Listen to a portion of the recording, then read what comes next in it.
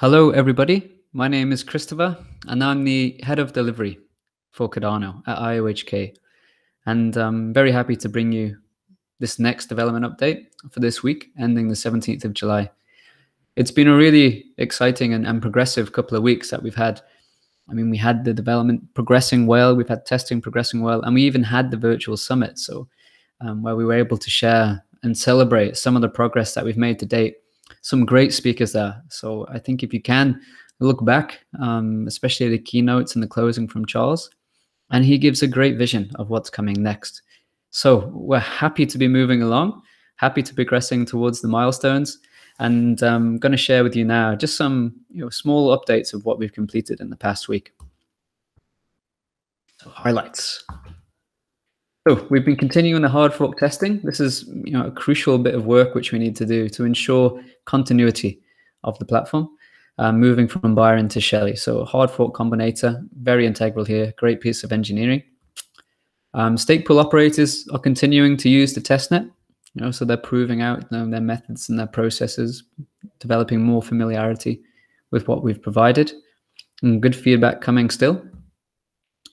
Now, the phase that we're in, so this has been a monumental development effort, going from the research papers right down to some good software development practices. And Cardano as a platform has many individual components which all need to come together for it to work end to end. So anyone that's familiar with software development, especially when you've got multiple components, will know that this is a challenging time. And we've definitely been challenging our developers and our team to sort of move through this as progressively as we can. So we've been primarily resolving the integration activities between the node itself, the wallet backend, which is that intermediary bit between the node and the wallet, and then the wallet itself. So all those need to come together, and all those have demands on each other and dependencies on each other. So that's really what we've been working through. And as you get into the detail, unknown unknowns pop up, and it's how best you optimize as a team is how quick you're resolving those. So we've got good calls happening, daily calls, and when we have specific areas of focus and topics, we're setting up sort of hit squads to make sure that those get resolved as quick as they can and as efficiently as they can. So out of that comes new versions of the node and the wallet backend. So they've been released this week. And we've also released some other components which surround those, the DB sync, which writes all the data from the chain into it, so that can then be serviced, that can then service various aspects of the system, the wallet backend explorer via GraphQL, and Smash as well, which is a great name. I love this name. And what that stands for is the stake pool metadata aggregation server.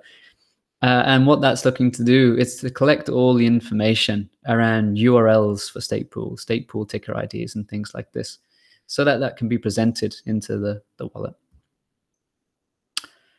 The Shelley version of Daedalus wallet is proven. All the core features such as delegation, stake pool ranking, and good things like that is all there and functioning.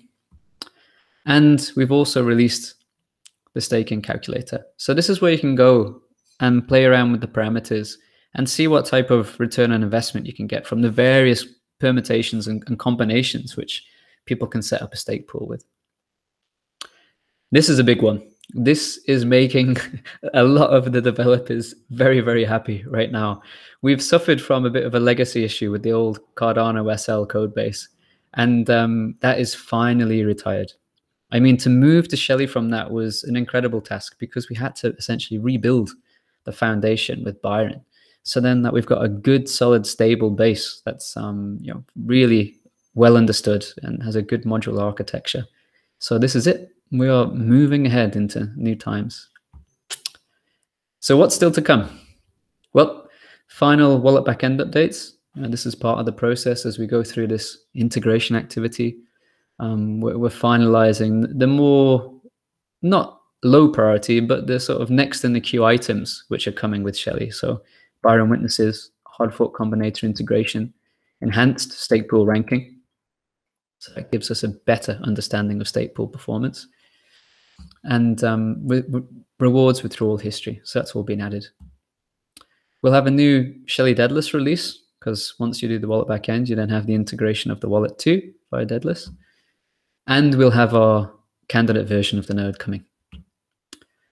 And really important for us is the exchange integration. So alongside just actual launching Shelley, launching that capability, those features, stake pools, delegation, rewards, we're really putting effort into the exchange integration activity, because obviously the more exchanges which we're integrated to, and we've got a smooth activity there, means more access for people to have ADA.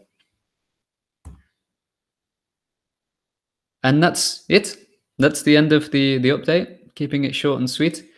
We're progressing well. We've got good milestones ahead of us.